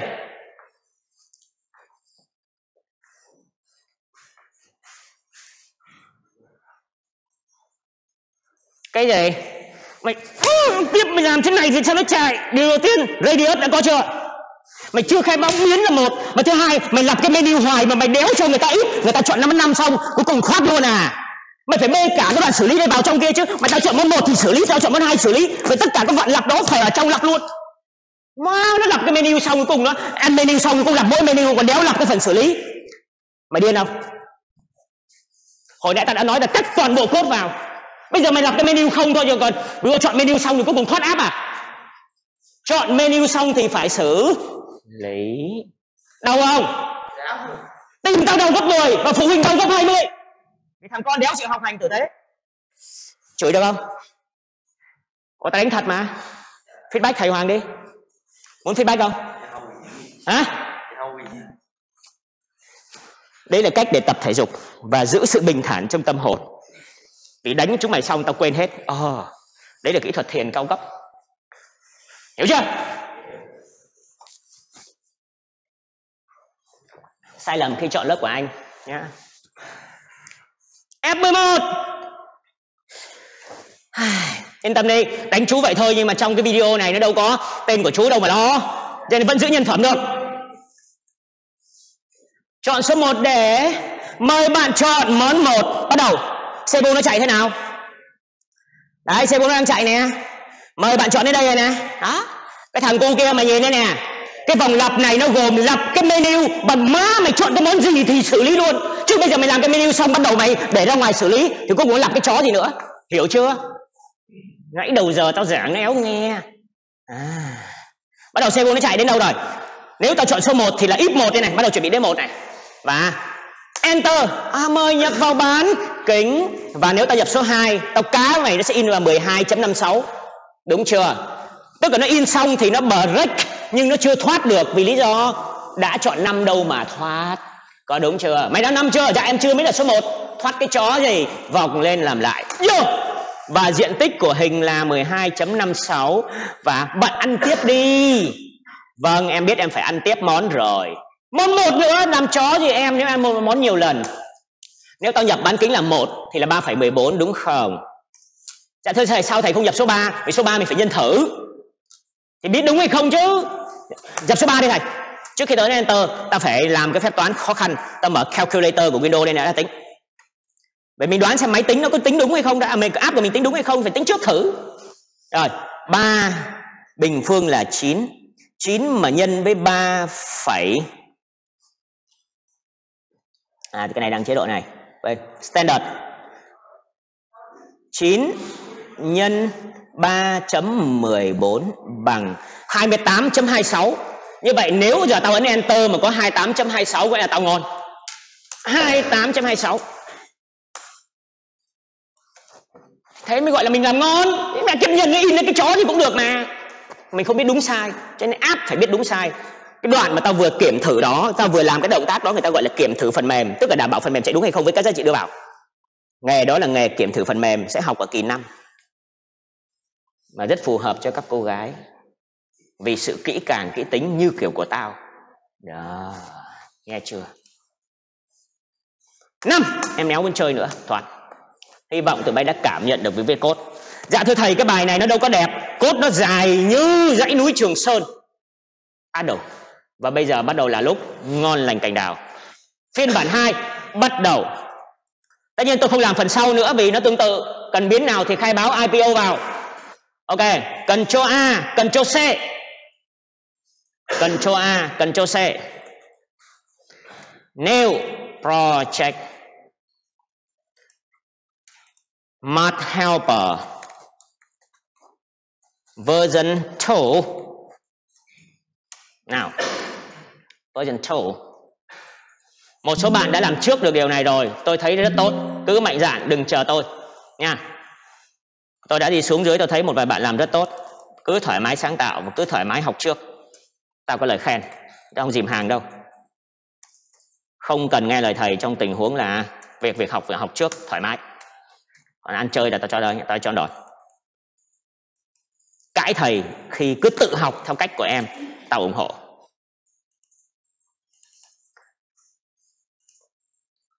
Rồi Ctrl A, Ctrl V đè cốt lại. Như vậy phiên bản 2 bắt đầu mình nhìn. Ngay đầu giờ thầy phân tích cho em. Thầy phân tích cho em thấy rằng cái đoạn này nó là đoạn của in menu mà. Cái phần mà phía trên cùng á là của in menu. Rõ ràng nó là câu chuyện của in. Và nó lặp lại hoài trong mỗi lần chơi món. Cho nên cái đoạn cốt này này, cái đoạn này em nhớ lặp lại mà thầy.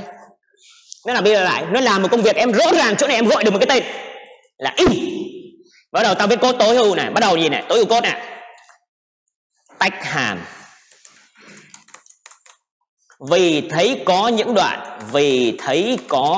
đoạn cốt làm những việc riêng biệt. Nó làm những việc riêng biệt. Ví dụ như in cái menu là một công việc. Rồi tính diện tích tròn là một công việc. Tính diện tích chữ nhật là một công việc. Người ta gọi là chia để chỉ. Y chang như ở ngoài công ty là mỗi người một vai. Ở công ty thì mỗi người một vai, một title, một role. Tao là giám đốc, tao là nhân viên, tao là bảo vệ, tao là thư ký, tao là dân bán hàng chạy doanh số, tao là dân chăm sóc khách hàng, nghe khiếu nại và càm ràm. Vậy mỗi hàm là một việc. Đấy, nhìn viết theo cú pháp con lạc đà này. Đấy, nếu mà vẫn viết theo kiểu tiếng Việt không dấu thì nó phải viết thế này. Anh bạn hồi nãy kia, mày nhớ động từ chưa? Động từ cái chữ tính này nè, bắt tao phải làm cái con mẹ gì đó. Chữ diện tích là tao cho ăn đòn. Ok, và bắt đầu print menu chấm phẩy void get hay là compelled get cũng được, disk area. Vì em thấy có những việc khác nhau. Tại sao thầy dùng void? Tệ nhất là dùng void. Có 4 loại hàm lận. Có 4 loại hàm, dùng loại mẹ nào cũng được. Nhưng mà tất nhiên tôi chưa tổng kết là khi nào dùng loại nào. Nhưng rõ ràng là tệ nhất là void. Nhét tất cả vào trong một cái hàm là xong.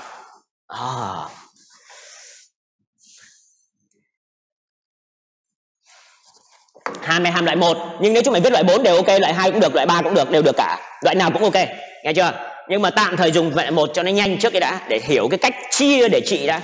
Với một cái bài đủ phức tạp. Nhớ chữ disk D hòa, area A hòa, còn lạc đà nhấp nhô. Bôi đen cái này xuống viết ở dưới. Xuống viết ở dưới. Chưa? Mở ngoặc. Đó, print menu. Viết ở dưới tức là viết hẳn ra bên ngoài cái men nhé các con. Mỗi hàm là một công việc riêng, giống như mỗi người là một việc riêng mà. Khu vực tự trị. Còn mày viết lồng trong kia tao đạp. Cái trên này của men là cái sân khấu lớn để anh em mình múa các hàm. Giống như cái sảnh trống đồng ở ngoài kia là nơi anh em mình tụ họp nhau giao lưu. Hay chỗ nhà ăn 7-Eleven là chỗ mà bắt đầu mọi người action mọi thứ. Đó, thế thì phải viết thằng nào ra thằng đó. Bôi đen cả đám này đến đây. Bôi đen đến đây. Hay là bôi đen đến đây được rồi. Choose 1 đến 5. Ctrl X, Ctrl XC. Lên đường đoạn code này. Cái scanf để đó. Hay scanf bỏ vào trong từ từ tính nha. Mình sẽ có rất nhiều cách để mình viết. Nhưng mà tạm thời mình sẽ viết đến đây thôi. Dán nó nhiều. Nên nhớ rằng nó bị thụt quá sâu do bên trên nó viết thụt. Nhưng mà rõ ràng chỗ này đâu cần phải thụt sâu. Thụt một mức là đủ rồi. So với cái hàm đi từ ngoài cửa đi vào, ta thụt một mức. Cái này nó giống như bạn đứng ở ngay cái G của cái tường ấy. Thì bên trong này là không gian trong lớp. Như vậy đây là cái G của cái tường. Đây là cái tường này. Cái dấu này là cái tường. Thì bạn không bao giờ bạn đứng song ngang với cái tường để bạn nép vào kiểu đó. Ít nhất là nói về trong cái vào phòng thì phải đứng vào trong phòng. Nhưng tự nhiên mình nép vào cái cửa làm gì. Cho nên nó phải là hẳn ở bên không gian bên trong. Đó. Rồi, có chữ print menu. Cắt toàn bộ câu lệnh xuống, vì đây là một cái hàm để in. Void, trả về cái mẹ đi, chỉ trả về một cái menu rất dài gồm các dòng chữ. Và sau đó chỗ này chính là chữ pr.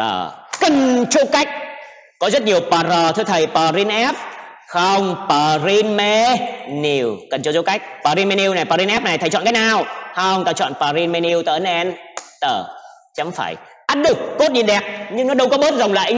Chỉ có rời code ra chỗ khác để đảm bảo tính dễ dàng đọc, dễ quản lý. Đây là việc của menu thì gọi menu cho rồi. F11 chạy thử xem có ổn không rồi tính tiếp.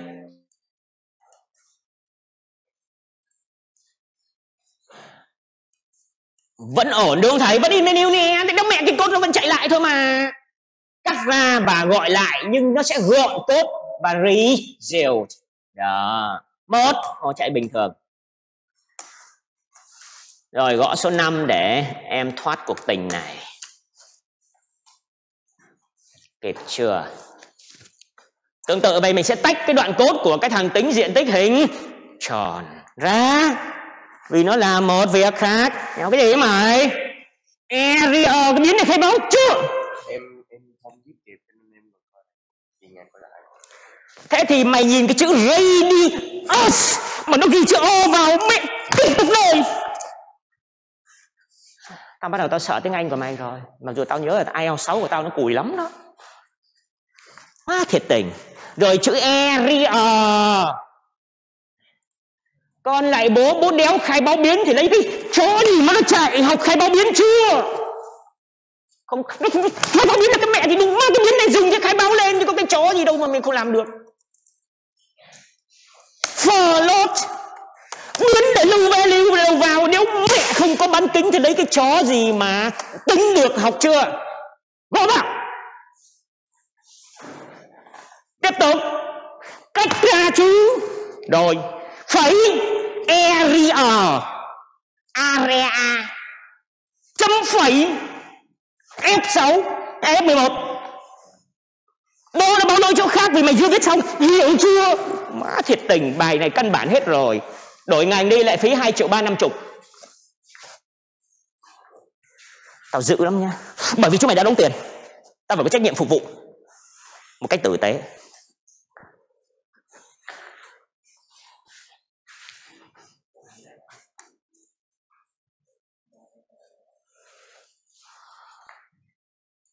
Ok không? Ráp cái hàm tính diện tích vào. Chú tách được cả get choice, ngon, tốt. Những cái điều đó tốt. Tôi thấy rất nhiều bạn bắt đầu đang sáng tạo nha. Còn nhiều trò để nói lắm nhưng mà tôi chưa làm hết đâu. Nhưng mà rõ ràng một số bạn đang sáng tạo. Tốt. Riêng cái phần này dạ thưa thầy, cái phần này là phần gì thưa thầy? Phần này của tính diện tích hình tròn mà để cốt đây nó rừng quá. Vì nó là một công việc riêng, giống như bồi bàn, giống như tiếp tân, giống như thu ngân, giống như nhà bếp. Mỗi người một việc. Em bê mẹ cái phần này vào trong cái này, tách hàm. Bôi đen cái này. Bôi đen đến đâu thầy? Cái câu you choose, compel, câu này cũng được, bôi đen hết cả cái này luôn. Cần không được break vì break là của thằng switch case. Control X. Moa chả còn gì hả thầy? Thế đéo mẹ viết cái hàm mới. Void. Compels disk area. Ủa thầy viết ở trên rồi thầy. Đúng rồi, tao viết ở trên rồi nhưng mà tao quên copy cái tên hàm xuống. Tao viết chính xác 100% vì tiếng Anh tao giỏi. Và tao dán vô Ctrl V. Rồi tao phải căn lại theo cái độ lệch của code cho nó chuẩn. Và chỗ này tao lùi lại. Mời bạn tính diện tích. Ủa câu lệnh vẫn vậy mà thầy. Vẫn vậy thôi thầy. F11 nó chửi đeo biết biến radius. Đủ. Đây là một câu chuyện mới. Tại sao? Đó. Tao hỏi mày bên này tao đánh sinh viên. Các thầy cô bên kia có biết không? Trả lời. Các thầy cô phòng bên có biết không? Phòng khác có biết không? Không. Vì trong này nhà mình làm cái mẹ gì đó là việc của mình. Mỗi hàm là một khu vực tự trị giống như một cái phòng. Cho nên trong đây mày xài biến mà mày đéo khai báo thì sao tao biết? Ủa em khai báo bên kia rồi, đó là cái phòng khác, hàm khác. Hiểu chưa? Phòng mình có làm cái trò gì cái mẹ, trừ trường hợp mày làm mạnh quá mà cái tường nó bị xô té thì mình đã biết thôi. Đó. Cho nên biến khai báo trong hàm thì chỉ có ý nghĩa ở trong hàm khác hoàn toàn không thấy, giống như độc lập. Trong mày làm vào mày đóng cửa phòng riêng mày làm cái gì ai biết. Ba má chỉ nói cứ tưởng thằng con nó đang học bài nhưng thực ra nó đang hành tẩu giang hồ chẳng hạn. Như vậy thì chỗ này nó báo một câu tiếng Anh rất dễ thương ở dưới, và cái thằng kia ở dưới mày cũng đọc không được. Mẹ cái câu tiếng Anh hồi nãy bên đó đây nè, nhìn đây này, nó báo câu báo lỗi dưới đây nè, và không dám mạnh dạn đọc cái lỗi của nó. Câu của mày đây nè, nó nói đây nè: xin lỗi ân đi cờ lê cái area, bác chưa khai báo biến, em làm chó thì em biết chỗ em lưu trữ. Đó. Đừng có mơ tiếng Việt trong việc lập trình nhá. Thế thì lệ phí đổi ngành 2.350.000 và sang ngành khác độ khó kiểu khác. Không học được về nhà má nuôi đi.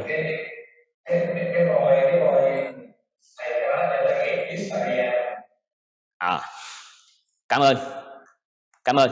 Get hay là compare tôi sẽ sửa lại. Cảm ơn bạn. Bạn nói chính xác. Đã vừa chạy nó sẽ nói mà. Ok, chính xác. Lỗi của tôi. Trên này tôi dùng chữ get do hồi nãy tôi copy nhanh xuống. Lỗi của tôi, phải sửa lại cho đồng bộ. Cảm ơn bạn. Ctrl C. Bây giờ có hai cách để sửa, hoặc tôi sửa chữ này thành compare, hoặc tôi sửa thành chữ get, đều được cả. Lỗi của tôi nha, cảm ơn đã nhắc nhở. Rồi, Ctrl V. Đây. Thực ra tao thử mày một tí thôi mà. Đó. Tốt, chính xác. Và bây giờ bắt đầu gì? Quay trở lại câu chuyện. Float radius phẩy area. Và mày có thể viết kịp theo đấy. Cô kia, mày cứ ngồi viết đi, mày nghe làm cái chó gì, mày mất kỹ năng. Đằng nào 2 lần mày vừa nghe mày vừa gõ vẫn tốt hơn. Và tất nhiên bây giờ đã bị lỡ mất rất nhiều kỹ năng rồi, mà không nghe thì mà gõ mà đéo kịp nghe, không hiểu ấy, thì đó là lỗi của chú đã không tập trung. Về luyện đi. Anh thề danh dự mỗi môn kỳ sau càng ngày càng khó, anh thề, chứ không phải là vì tao hù mày khi tao dạy đâu. Bữa nay coi như lỡ rồi cho cái việc mà học của mình. Về nhà chuẩn lại, video không thiếu một bài nào mà không học, để lỗi của chúng mày. Rồi, như vậy thì dạ thưa thầy, vậy thì trên này cần chó gì hai cái này đúng không thầy? Đúng rồi, cần mẹ thì nó xóa lên men. Vì men không xài nữa, giờ code đã di chuyển qua chỗ khác rồi. Kịp chưa? Vẫn còn phải tỉnh táo chứ. Và lúc này get this area. Mời bạn tính này, của cái hàm này giống như men hôm bữa mình thay chỗ này bằng chữ men, thay chỗ này bằng chữ men thì nó bản chất cỡ là bài cũ ngày xưa. Vui lòng CPU nó chạy này, vui lòng nhập vào bán kính lớn hơn và bắt đầu ta tính và ta in. Đủ. Và đoạn code này ta ráp vào đây. Get, ge, cần cho cách có một cái get. Có một cái get và enter. Chạy đi các con. Rồi, phần còn lại tao không làm nữa vì bắt đầu tí tương tự. Code đẹp hơn hẳn cái vòng do while. Thấy chưa? Vậy số dòng code không bớt đi, nhưng chia để trị. Khối lượng công việc của các bạn ở 7-Eleven kia y chang mỗi ngày. Vẫn chào mọi người đến tính toán tiền và chế biến nhà đồ ăn, nhưng chia ra thì sẽ dễ quản lý. F11. Vô, mời bạn chọn số 1 và tính diện tích. Quá ngon. 2. Thôi số 3, 28 bao nhiêu đó, quên bà nó mới rồi. 28,26, quá ngon. Bài này có vẻ ổn. Tuy nhiên, tôi đi xuống nhìn code một số bạn thì tôi biết các bạn đã thấy có một vài điều bất ổn ở code của tôi. Ví dụ tôi nhập số âm thì sao? Mình phải chửi chứ. Mày bạn chọn từ 1 đến 5 nhưng tao gõ số 6 thì làm éo gì tao. Nó có cái trò nó gọi là validation. Mình phải chế cái phần bắt. Như vậy chỗ này có quyền, một số bạn có quyền dùng chữ default. Default 2 chấm. Chỗ này tao không nói nữa vì mình đã từng biết sơ sơ vậy nó. Không nói năng gì cả thì rơi vào đây. Đó, cái coming soon ngày xưa mình học đấy. Nó đấy. Nha. Rồi, cơ bản đã xong về hàm. Về tách hàm một chút xíu. Cho tụi bay giải lao trong 5 phút, đi vệ sinh đi toilet cái xong vào code luôn. Chơi lớn vậy đó. Còn 5 phút đủ để search thông tin của nhà trường. Dạ thưa thầy, thưa cô, quý nhà trường yêu quý, làm sao để đổi chuyên ngành? Tao không hù đâu. Người ta tuyển mình, thừa biết, chúng mày thừa biết là người ta tuyển dev là vào phải code, đúng không? Em muốn làm nghề dev là phải code, mà bây giờ đéo có code mày bày đặt đó làm nghề dev. Chúng mày đang xem lại cái câu chúng mày đang chọn lựa đi. Người ta tuyển họa sĩ thì vào phải là vẽ. Người ta tuyển designer thì phải là phối màu được. Người ta tuyển coder thì vào là phải gõ code. Thế mà mày đặt đi chọn ngành này mà đéo ngồi code. Tuyển game thủ thì phải đánh game, dàn trận cho nó tốt. Rõ ràng việc nào việc nấy mà. Ra chơi một tí rồi tính.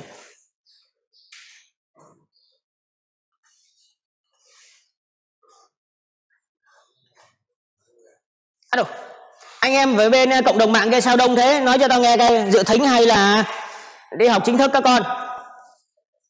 Dạ, thầy sẽ đi thưa vừa làm giờ thầy vào làm về cái trường. Con đường học gập ghềnh quá heng. Thế còn những đứa khác? Dạ. Lê Hùng, Hoàng Tiến, Cương Quyết là sao? Hữu Nhân, lớp tao hay là lớp khác? Dạ, em lớp thầy. Hôm nay lý do gì? Thằng kia lý do là xe nó hư rồi, còn lý do là ví dụ con cờ hó nhà em hôm nay nó buồn cho nên em không có lên lớp được, đúng không? Dạ, bị sốt. Lại bị sốt à?